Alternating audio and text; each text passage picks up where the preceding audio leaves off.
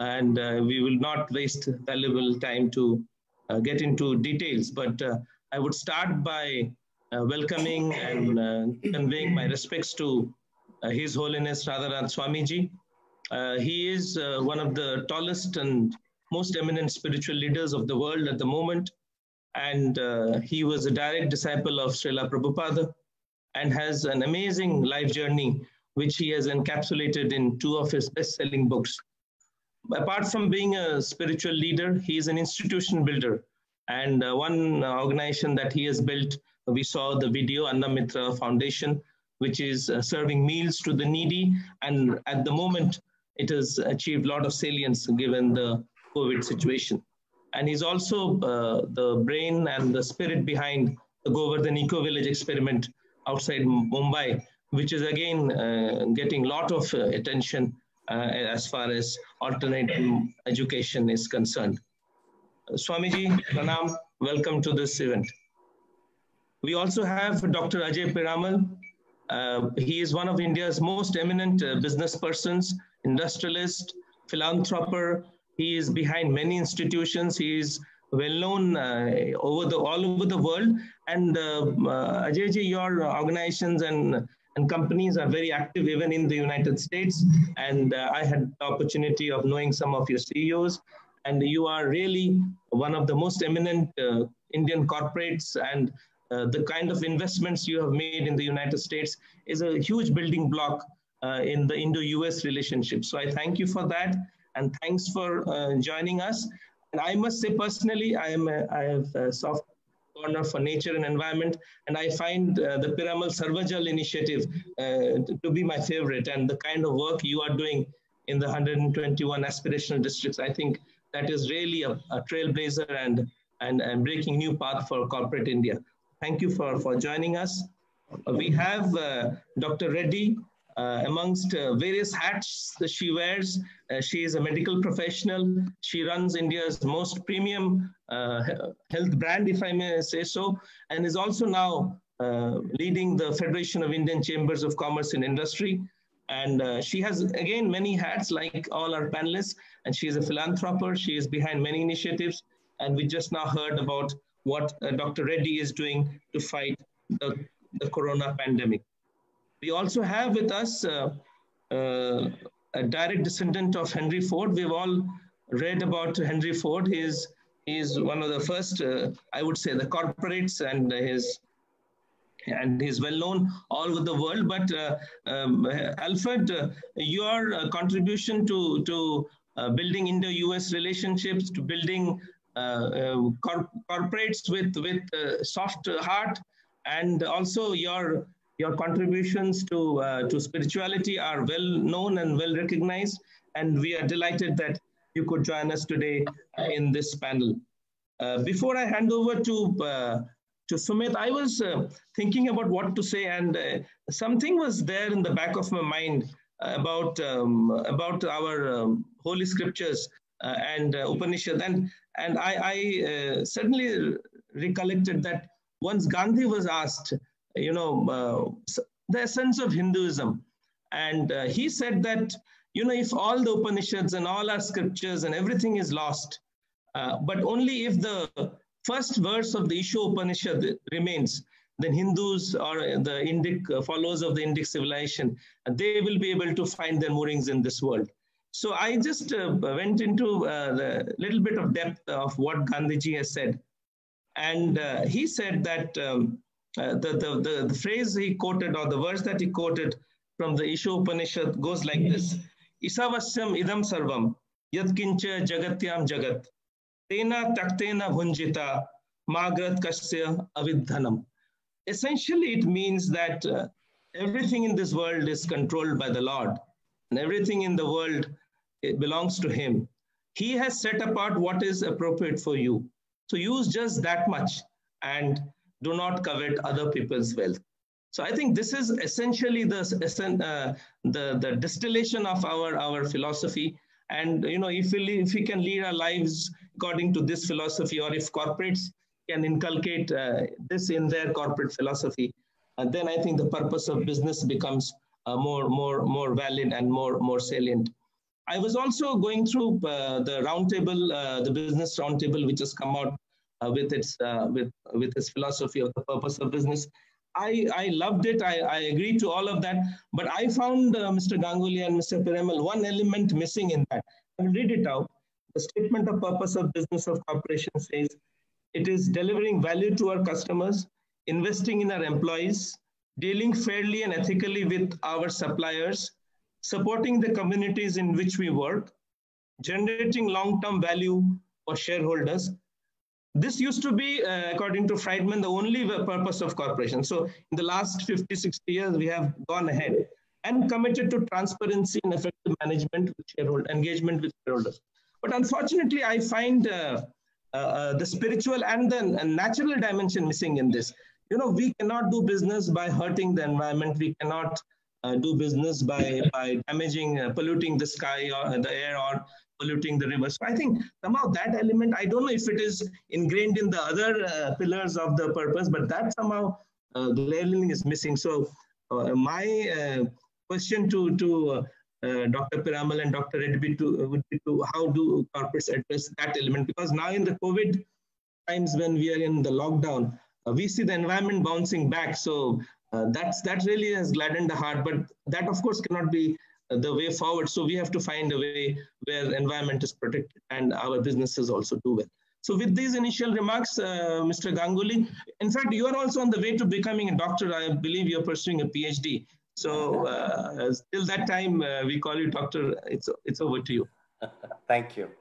No, thank you so very much again. And without wasting too much time, I'll ask Dr. Piramal the first question.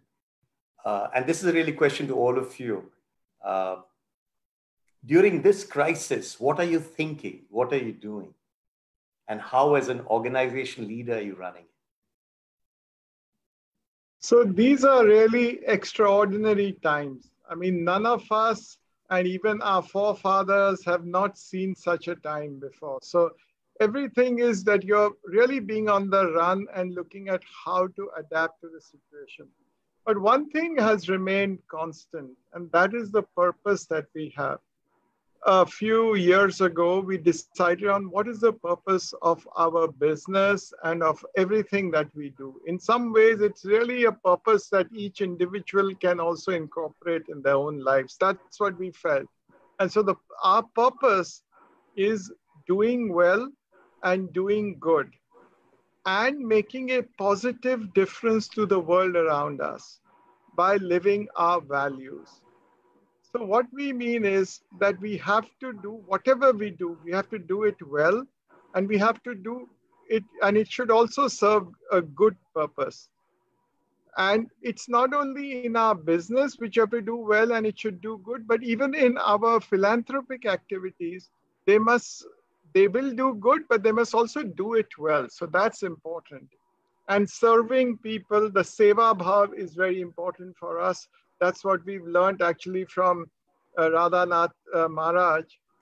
And then living our values. And our values talk about the main thing in our values is knowledge, action, care, and impact. And also the concept of trusteeship. How we are trustees to whether it is our customers, our employees, our shareholders, and society. So in this period, how are we living and going by our purpose is important. And it's important to understand that in purpose, you have to do well. So in a business, very often people say that, should you make profits? According to us, profit is important because it is the oxygen which lets you survive and go. But that's not the only purpose why you live for oxygen. You want to also live well. But today we have to ensure that our businesses do well so that we can also do good, not only in the business, but beyond business. So in our business, let me give you the example. We are in pharmaceuticals. So today, through all efforts, and we have plants all over the world, whether it's in India, North America, in the US, Canada, UK. So how do we ensure, and these plants make essential goods, essential pharmaceuticals, inhalation anesthesia products, which are important for in this critical period. So how do we see that we run these plants, that we run the supply chain? How do we ensure that our workers are safe and these products are delivered? So that is one exercise we do.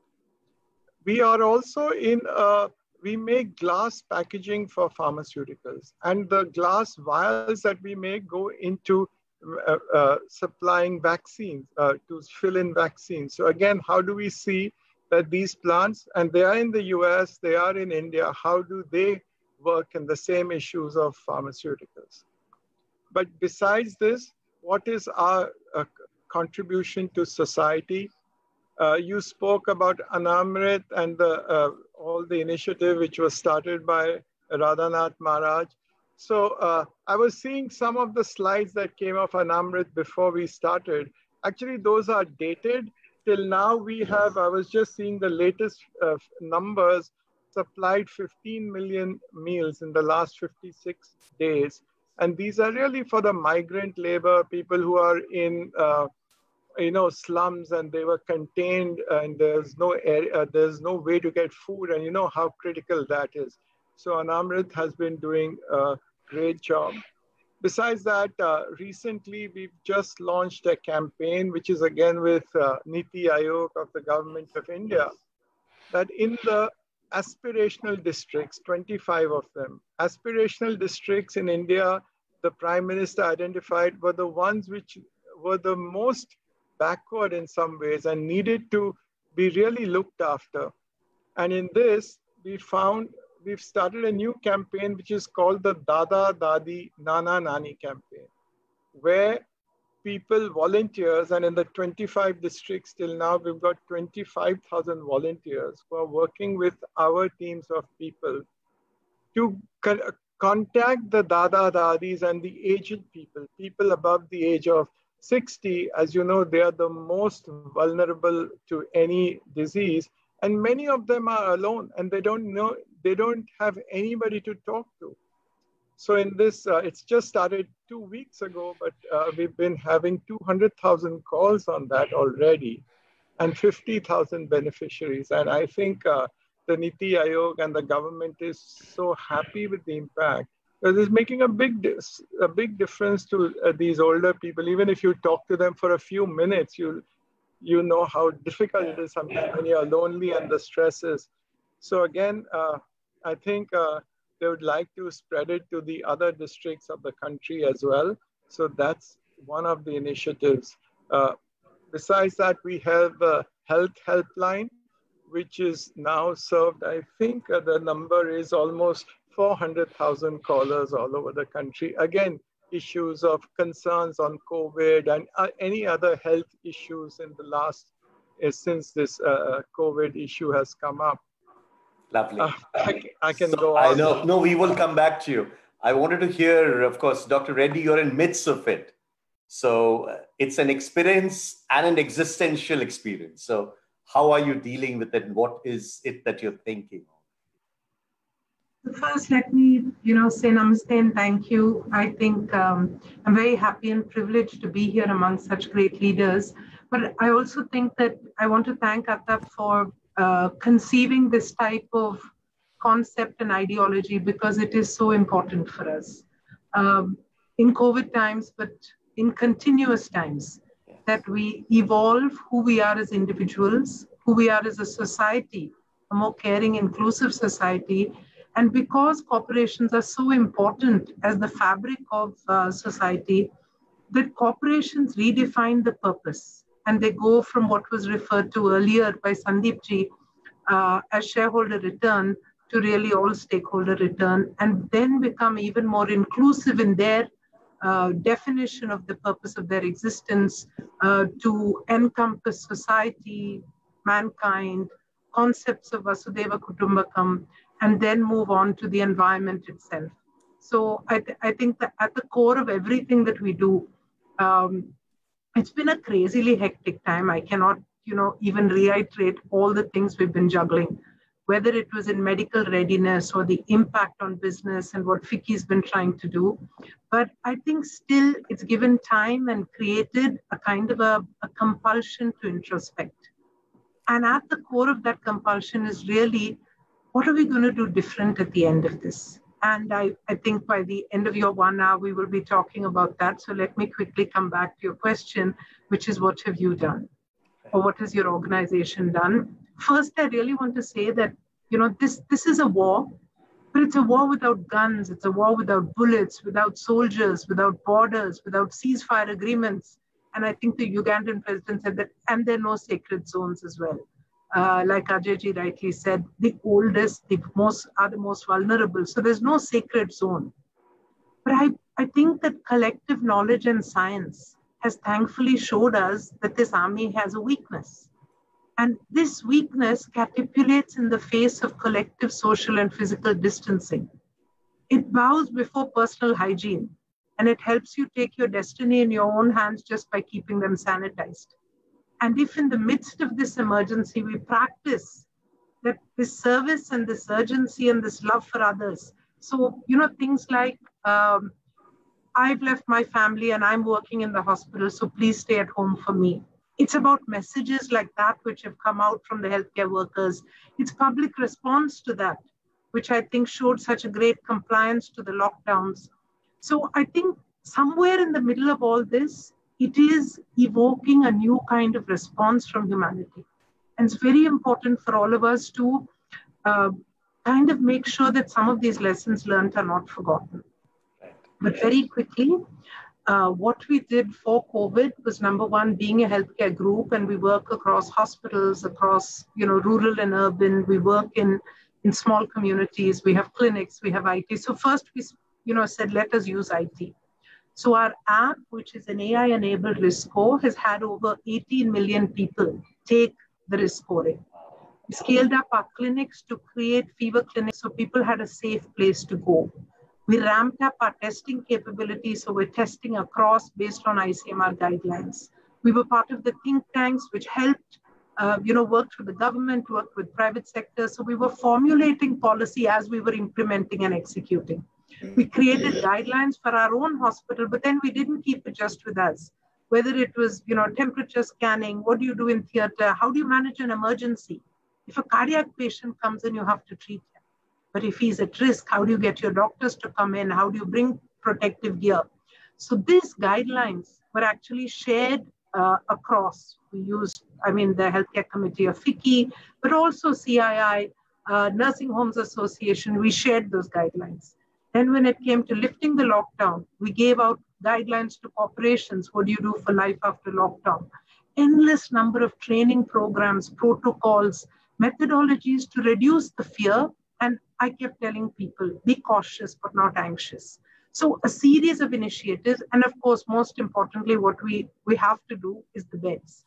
So we identified separate isolated buildings or wings where there was no connection with our other patients. So we kept our patients safe. But these beds are almost 650 beds operating today across the country with an ability to scale this up to over 1,000 beds. We worked with manufacturers for ventilators, for innovation, small self-healthcare groups, our own rural initiative where women are now stitching PPEs. So scaling up and literally use every capability you have to help together fight this pandemic was really the mantra that we've been applying over the last few days towards this. And I just want to say that, the mission that our founder and my father gave us almost 38 years ago remains valid even today. And it's about, bringing healthcare within the reach of everyone, whatever the call for that healthcare may be. 38 years ago, it was advanced bypass surgery. Today, it's about fighting the corona. So whatever is it, give that response to people. And most importantly, it's a very simple thing that the Apollo family, and our team is family. So the Apollo family of 80,000 people are all committed towards this goal. And our single motto is really, how do we go out and touch lives and reach out? And that's what we've been trying to do over the last few days, besides, of course, in FICCI, working with various governments. And I know that, they've done an amazing job in terms of policy and response and, bridging the gap between what is perceived to be what is needed to what is actually needed on the ground. And I think that voice and that bridge was quite important. Thank you. Thank you. I'll stop here. Yeah. This is for you, Maharaj. In terms with what Dr. Piramal was saying, and he's also from Harvard Business School. Harvard Business School talks about doing good business decently. And what we heard from Dr. Reddy and Dr. Piramal is very much in those lines. How would you advise us to address this, what we're experiencing, and how do we find meaning from this? Thank you. I'm very grateful, very honored, and very happy to be among all of you. Thank you, our Honorable Counselor General Sandeep Chakravorty ji, for organizing this wonderful event, and to Sumit, and to Sangita, and to Ajay, and to Alfred Ford. There was a great saint from Bengal. His name was Bhaktivinoda Thakur. He lived at the latter part of the 19th century and early 20th. And he had a family of 10 children. He was a magistrate in the government. He was a person who really harmonized his occupational career with his inner spiritual purpose. And although he was such an incredibly gifted, talented magistrate, he was such an exemplary person for society. Even Babajis and sadhus and swamis would come to receive his blessings and his teachings. He wrote many books. He composed beautiful songs. And in one of these songs, he writes, "Where there's the greatest need, there's the greatest opportunity to serve."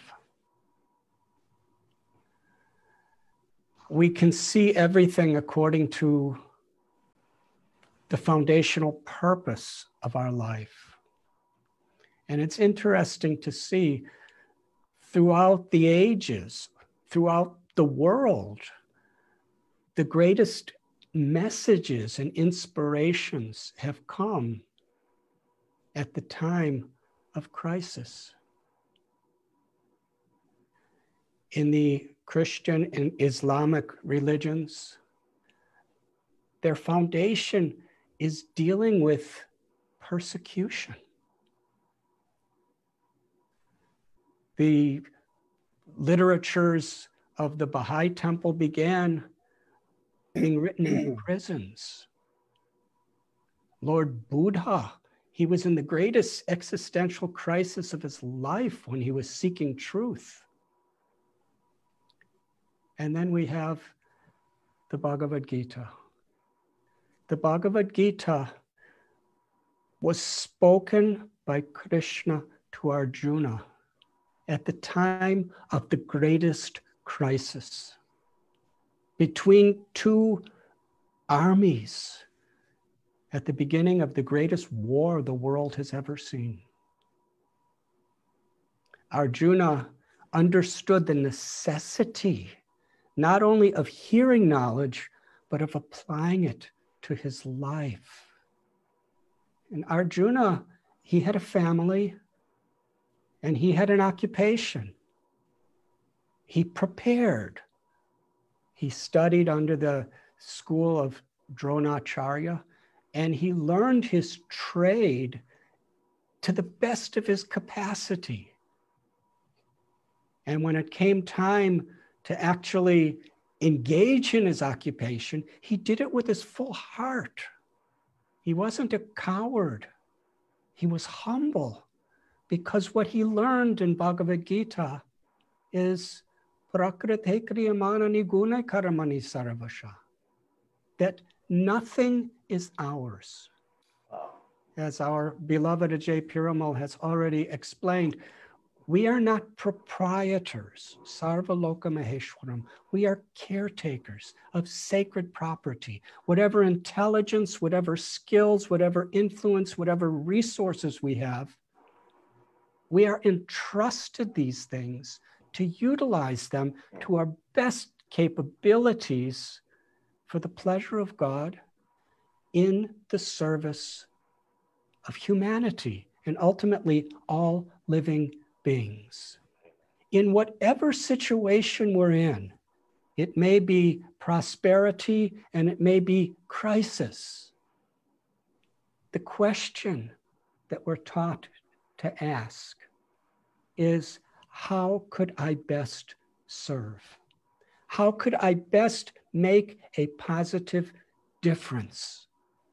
Physically, emotionally, and spiritually in people's lives. And anandamayo bhyashat, the real fulfillment that the heart is seeking is love, to love and be loved. And that love, we connect to it through seva, through service. So in business, it's a wonderful opportunity. Whether we're like Hanuman, building the bridge by carrying huge mountains, or that little spider who was just kicking one grain of sand at a time to build that bridge. Lord Ram, Samsiddhir Haritoshanam, he explained that you are both doing equal because you are both doing according to your capacity for the higher good, for a spiritual, moral purpose.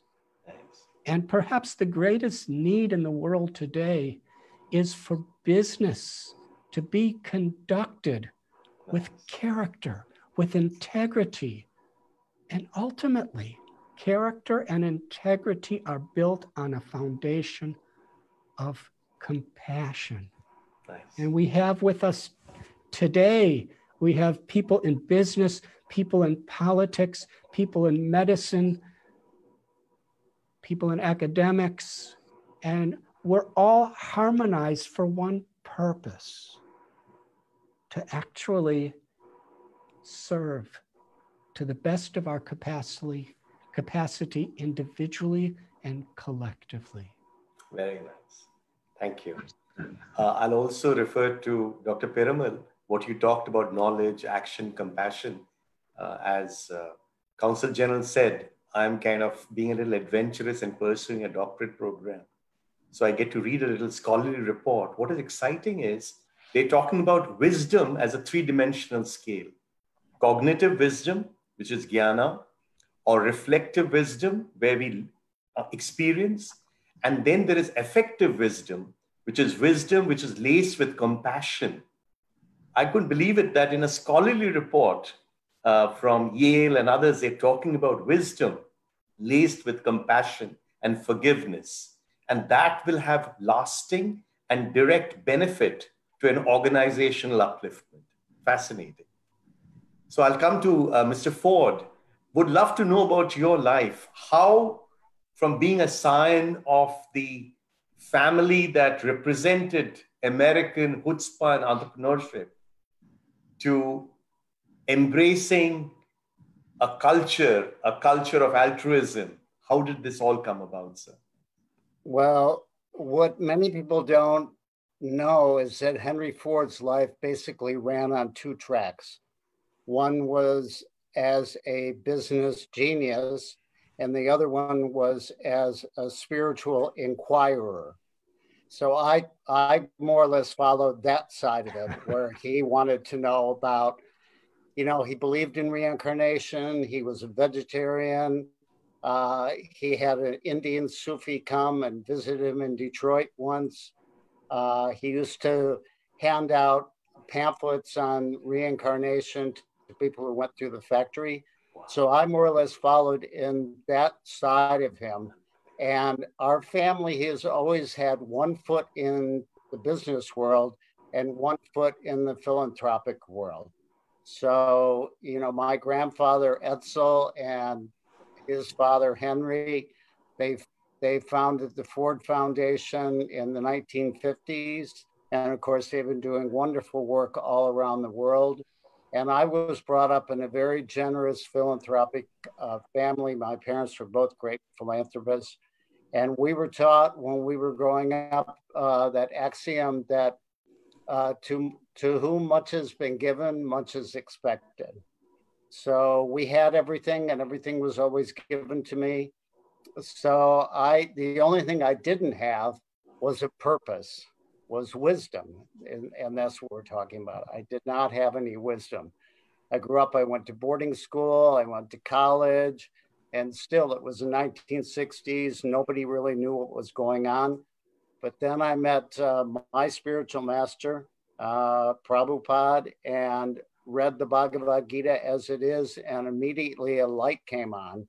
And it gave me a purpose in life, and it gave me wisdom, so I could use that wisdom in creating a path for myself. So I've more or less, I feel a little bit out of place on this panel because I more or less stepped away from anything corporate or whatever. I used to involve myself with the Ford Fund and the various charitable organizations of Ford Motor Company. But I've been busy in West Bengal for the last couple of years, and I'm married to a Bengali, so Sharmila Bhattacharya. So we've been spending a lot of time over in India, and unfortunately with this lockdown, we can't travel as much as we used to, but things are going along fine over there, even after the cyclone.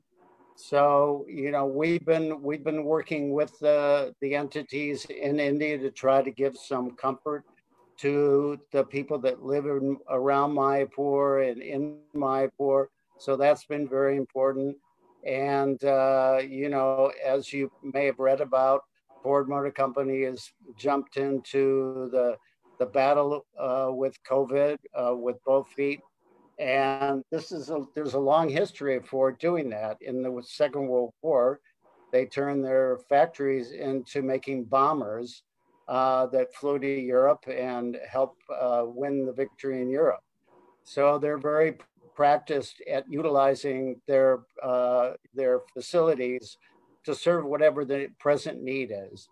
And at the time, a few weeks ago, there was a real need for ventilators and protective gear and everything. So Ford went full steam into providing that, manufacturing that, and did such a good job. We had the President of the United States come to the Ford factory a few days ago and congratulate everybody.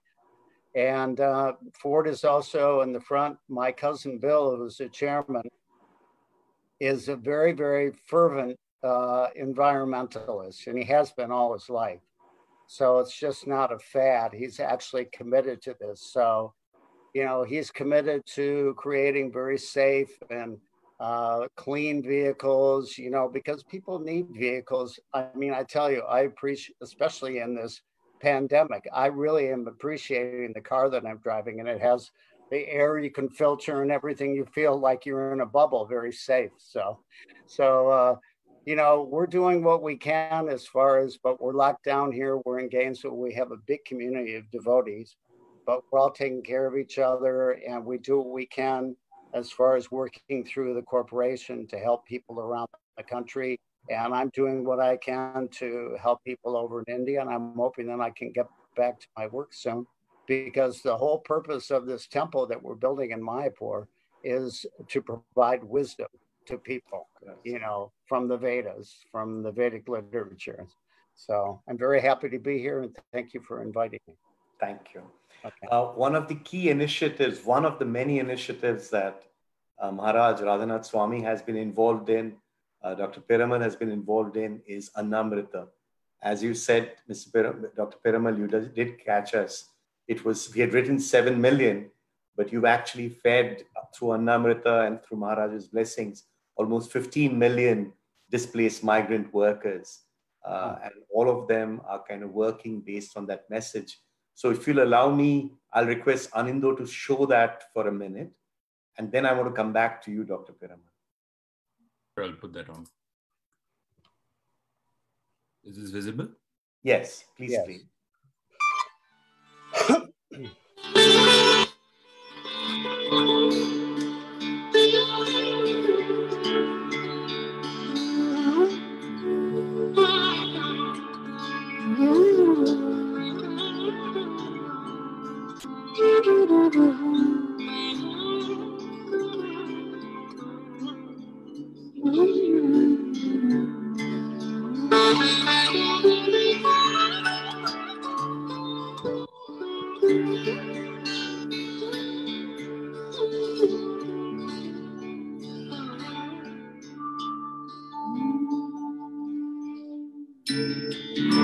These most difficult times of a national lockdown, where almost everyone is in a state of confusion and hopelessness, not knowing what to expect in the future.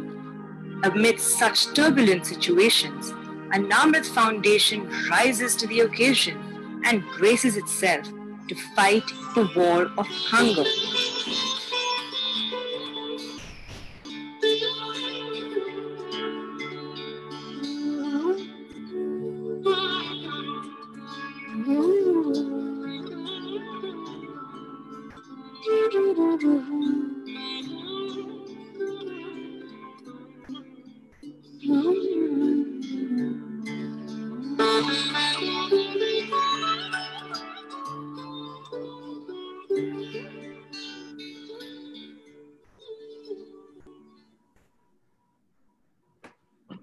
Thank you, Anindo. Thank We you. did correct it in this one, Dr. Piramal. So, Dr. Piramal, one thing that I was thinking of, that whenever we see all of you in business, we kind of associate success, glamour, glitz with you and all. But all of you have had adversity and strong issues that has shaped you. And I was fascinated to read some of the adversities you went through. And you were kind enough to allow me to even ask you this question, sir. Would you talk to the people about that a little bit, please? So first, I'll just make one comment. You talked about our values of knowledge, action, and care. Actually, the origin of that is from the Gita. Knowledge is Gyan, action is Karma, and Bhakti. So it's a combination of Gyan, Karma, and Bhakti. So I thought I'll just add that to you. So all the inspiration, the wisdom is what Radhanath Maharaj has given us by explaining the Gita to us. So we are and the acronym with I becomes Kashi, as holy as it can be. So yes. Talking of adversity, you know, a lot of people think that one went through a lot of adversity, but when I look back, I think that it was really, again, to use what Maharaj said, it was really, these challenges are a way to give you opportunities. But come as it may, it was in New York, actually, when I was 24 years old. And it was my father. We had come here for a checkup. In those days, you didn't have CT scans. I'm talking of 79. And within 30 seconds, he passed away in a hotel when I was there. So, you know, and that time I was 24. So that itself was a big shock because I was very close to my father. But be it that as may, my elder brother and me, we were in business together.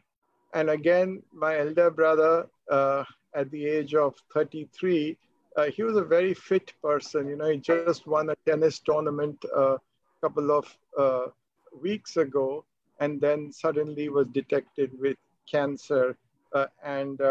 Again, we came back to New York, but in a year's time, he passed away. So he was 34. To add to all this, in 1982, in our business, we had the longest textile strike in the world, where every textile mill in Mumbai was, the workers struck work for 18 months. So you can imagine that was our business, and it went through a very, very challenging time, as you can imagine. And it was really going into almost liquidation, if I may say.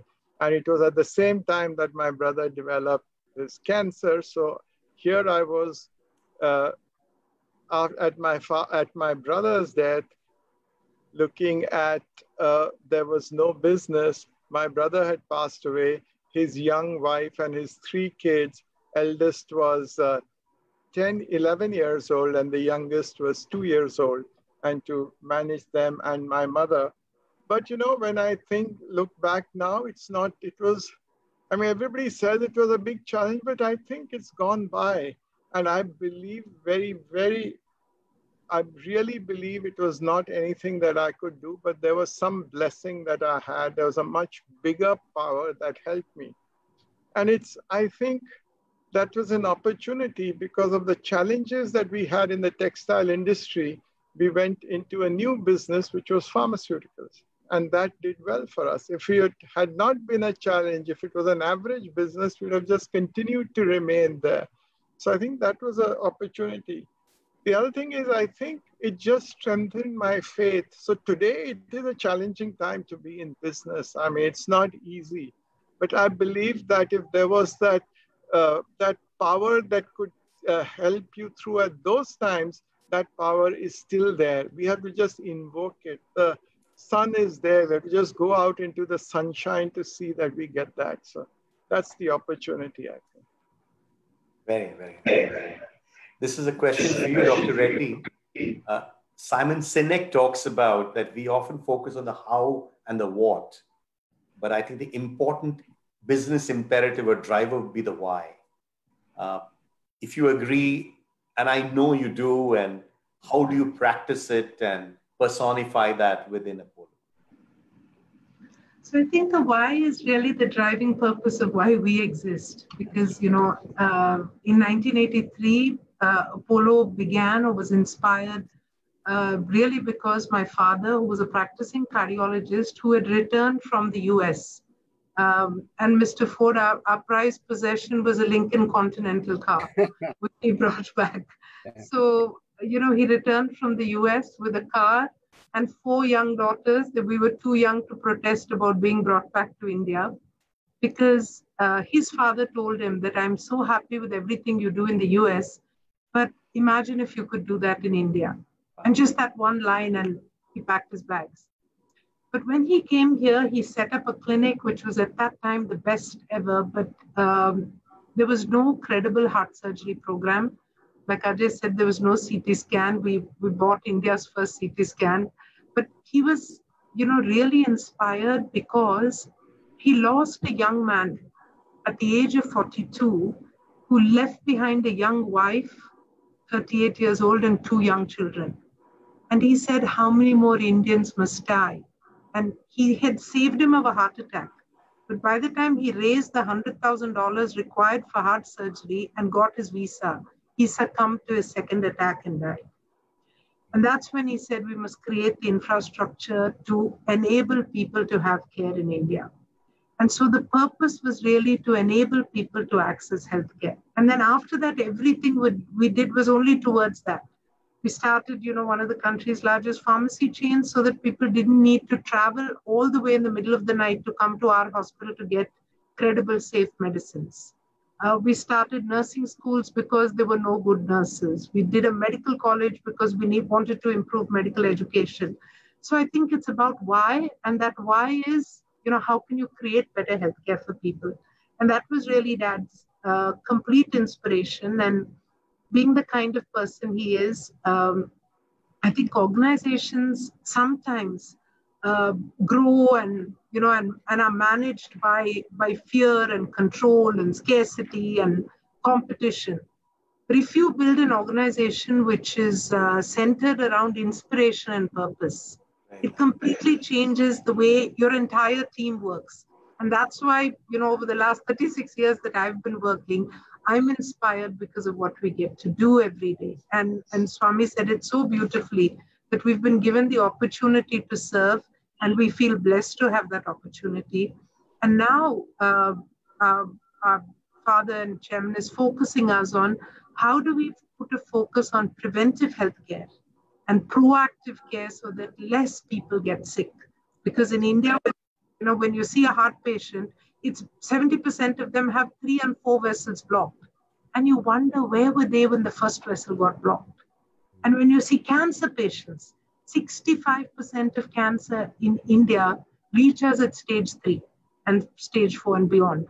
So why aren't we doing preventive screening and catching them when it's, you know, early and finding ways? So that's what we're now extensively focusing on besides education. So it's really all about the why. How do we make the world a healthier, happy place? And how do we enable access to those who get sick, enable access to the advanced care that they need? So whether we did, you know, health insurance, our rural screening programs, everything is towards those single purposes. It is all about the why. And then they're very smart people in our across the world, and they figure out how to do the best of how. As long as you keep everybody committed to the passion and the purpose. Very nice. If I seem a little underprepared for this seminar or webinar, I'll tell you, there is someone to blame. Yesterday evening, with all good intentions, I go to www.radhanathswami.com and I see one video, then I say second video. And suddenly after 4 hours, I have nothing much to prepare. So I would really recommend everyone to visit, especially the Princeton East meets West with Dr. Cornel West. Radhanath Swami, your homespun homilies and the way you present, it's very emotional. And even now, I was losing my train of thoughts when I was listening to you. So tell us more about wisdom and how, as business people, we could anchor ourselves and reconcile to the short-term expediency with the long-term tenets of wisdom.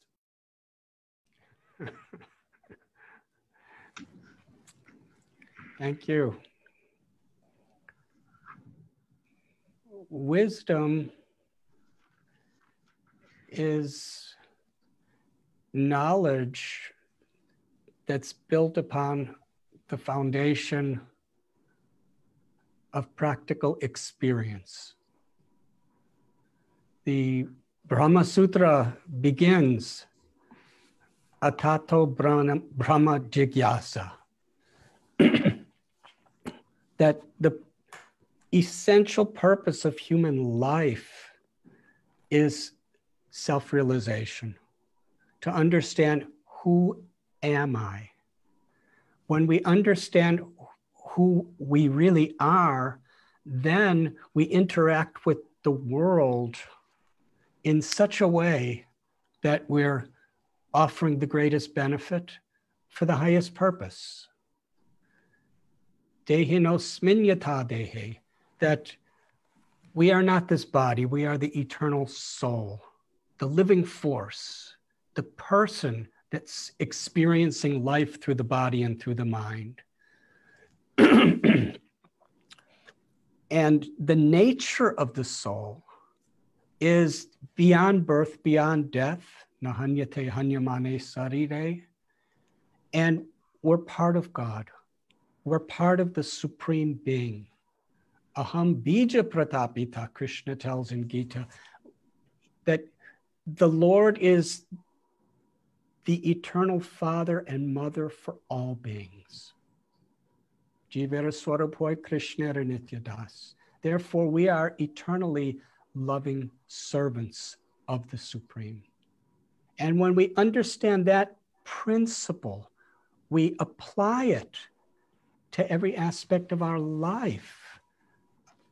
That my beloved Guru Srila Prabhupada, he once said that philosophy without good character is practically useless.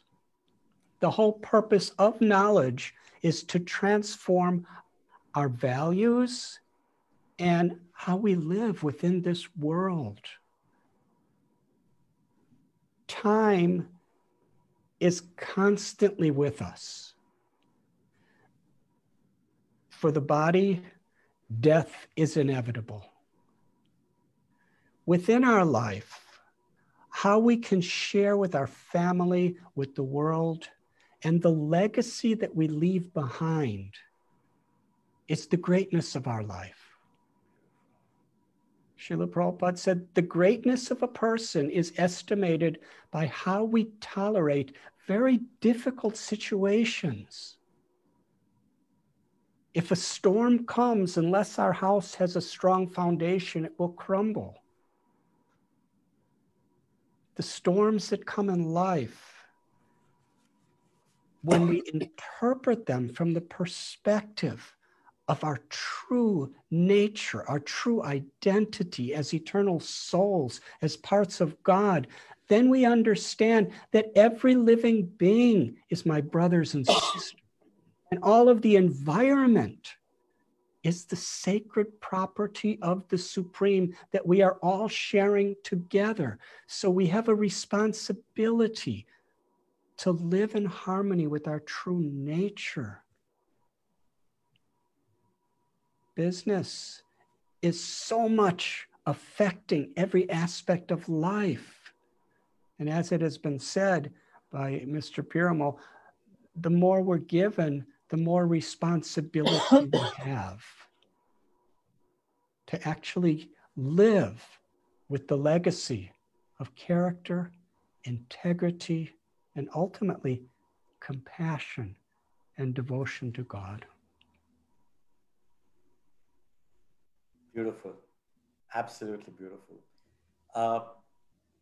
If you'll allow me, Jonas Salk, since we are all kind of racing for the vaccine, Jonas Salk in the Survival of the Wisest had said that wisdom is the practical value for human survival and for the maintenance and enhancement for the quality of life. So very often when we talk about wisdom and business as two dichotomous chambers, I think it's important that we conflate them. And I think we base our business on wisdom. And some of the initiatives that Radhanath Maharaj have shown us in terms of altruism and serving becomes all the more important during this crisis. We will come very close to the end and we'll invite Mr. Ford to say a few words, and then I'll pass it on to Consul General for the vote of thanks and some recap of today's learnings. Mr. Ford. I'm just very happy to be part of this discussion. And it's so important now to share ideas now that we're all locked down and we can't run around like crazy people the way we usually do. So I think it's very wonderful. I'm so impressed with all of the participants and all the activities they're doing. And you know, I think that ultimately, as many have said on this panel, that ultimately this lockdown, you know, aside from the people that have died and have lost their jobs, which is a tragedy, but there is probably a silver lining that will come out of this on the other side. And somebody mentioned the environment, you know, it's coming back so strongly these days because it's not being constantly polluted. So there are many bright sides to this. And I'm sure that, you know, we'll be able to sort things out as long as we don't have or expect instant answers. So my best to everybody on the panel. Thank you very much for allowing me to participate, and my best to all of you. Hare Krishna. Thank you. Before you go ahead, Mr. Chakravorty, wanted to add that some of my friends and colleagues have really played the most important role here. Rajiv Srivastava, who is a true karma yogi and an inspiration. He is a part of Basil Partners. He's created the private equity in the name of Tulsi. We have Sanjeev Maheshwari. We have Sunil Sanghai. We have Mr. Kushal Desai of Apar Industries. And all of them have really created this Artha Forum. And the idea is not to just wait to reach the level of Dr. Reddy or Dr. Piramal to explore altruism and serve. But if as a society, we can integrate that along with your family, if you can expand the family, definition of family, And whatever we do that for a slightly larger expanded family. We will always not wait for be a recipient of the largest of the government, but the business comes together. And with that, I'll hand this over to Consul General, and thank you so much. Thank you, Mr. Ganguli. I think the choice of the name for Artha Forum is very appropriate. It's a double meaning word, which is also money and finance, but also earth, which is meaning. So I think it's a very appropriate platform for bringing together such eminent people. I was before I thank Swamiji, I would like to say that Swamiji, there is something in this Zoom technology. That moment you came on, we started feeling some kind of a vibration. So I think this is a subject that your exuberance and charm breaks these barriers, and I could, in fact, feel your presence. So I was just telling my wife that I was actually moved the moment you came on screen. So I think there is something, some rahasya here, some mystery, which only maybe you or the Lord will explain. I just want to distill my takeaway from today's discussion. It is all about compassion and service, and Dr. Piramal and Dr. Reddy and Mr. Ford, everybody, I think, in their own way mirrors the philosophy that was told to us by the Bhagavad Gita and our spiritual text. I also quoted the Upanishad, and very beautifully explained by Radhanath Swami Maharaj. And in this context, we all had the discussion of on wisdom. And I came across this amazing quote from Reinhold Niebuhr, an American theologian who is credited with the Serenity prayer. And I think it's a very relevant prayer in these times, where he says that God grant me the serenity to accept the things I cannot change, the courage to change the things I can, and the wisdom to know the difference. I think if we can distinguish between what we cannot change and do the things that we can change with hope, gratitude, and faith, I think we can make our own difference in this world. Thank you, Radhanath Swami Maharaj. Thank you, Mr. Ford, Dr. Piramal, Dr. Reddy, for joining us and sharing your wisdom with us, and Mr. Ganguli and Artha Forum for bringing us together. I would end by just saying that being a Bengali, no event is complete without quoting Tagore. So I will end with a quote from Tagore, which I think is very relevant. And he said, I quote, "I slept and dreamt that life was joy. I awoke and saw that life was service. I acted and behold, service was joy." Thank you very much. Namaskar, Jai Hind, Hare Krishna. Hare Krishna. Hare Krishna. Thank you all very much. Hare Krishna. Hare Krishna. Thank you, everyone. Lovely meeting. Yes.